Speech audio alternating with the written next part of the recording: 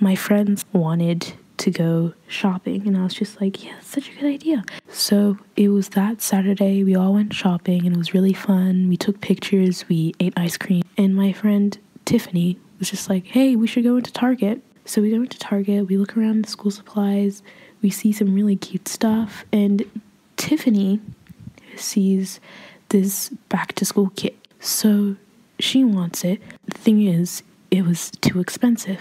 And we were just like, don't worry, maybe you can come back like in a few days with your parents and you can buy it.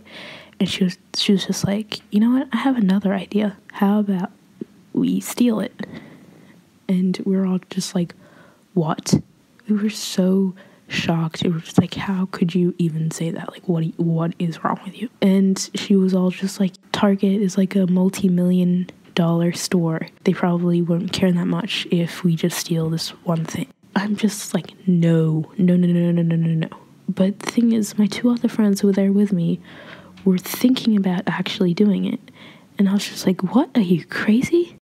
And then Tiffany starts to get all really defensive and mean. Like, she's just like, oh, are you gonna judge us? Like, we didn't bring as much money as you. So what if we just want to get the things we want? I was just like, that is a horrible idea. Like, you are going to get caught. She's just like, no, I'm going to do it. And if you don't want to help, you can find your own ride home. And I was just like, you know what? Fine. I'll find my own ride home. Don't care. Whatever. And I go to the nearest phone booth and I call my dad for him to take me home. The next day, I found out that they did get caught. A Target employee actually overheard them talking about stealing the item.